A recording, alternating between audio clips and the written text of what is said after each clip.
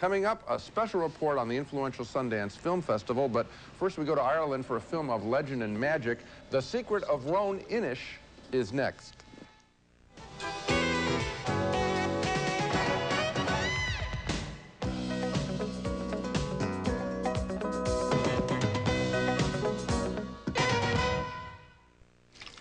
You're after something? I am. It's plain as day. Will I find it?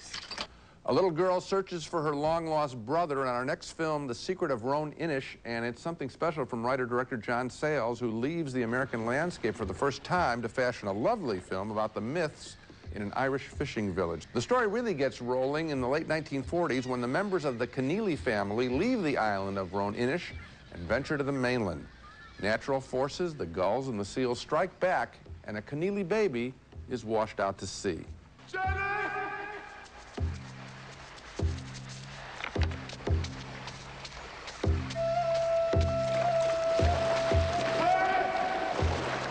Later, the infant's sister, Fiona, played by Jenny Courtney, meets a cousin who will tell her a tale of a selkie, a mythical Irish creature that's half seal, half woman.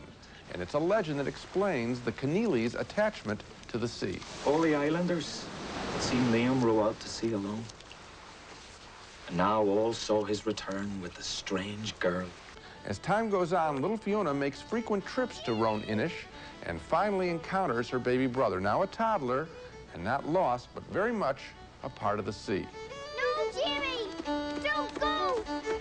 It's your sister! Actually, the story of the little boy is probably the least interesting part of The Secret of Roan Inish.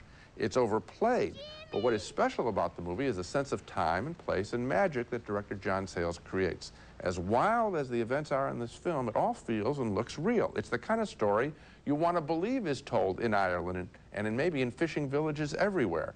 This is an adult tale that creates a mood I don't think I'll ever forget. You know, I agree with you. It is an adult story. And the moment you say, well, it's set in Ireland, it's about these simple people and a legend and a they're not so simple, actually. A creature that is half woman and half seal and so Yeah. forth. You begin to think of it as a fairy story or a children's story. Leprechaun, and actually, yeah. this is about the way they live. This is about their attachment to the land and their attachment to the sea.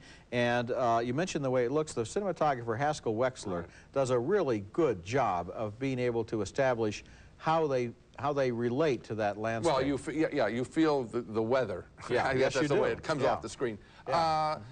The other thing that I like is the little stories that we get. There's one boy who gets sick, and they put him between two cows to warm him up. Now, That was a great sequence. That's a great sequence, and that's the kind of thing that I'm sure did happen, or if it didn't happen, it should have happened, and it's the kind of thing that would get passed down along the generations. A good picture. It's an interesting film. When we come back.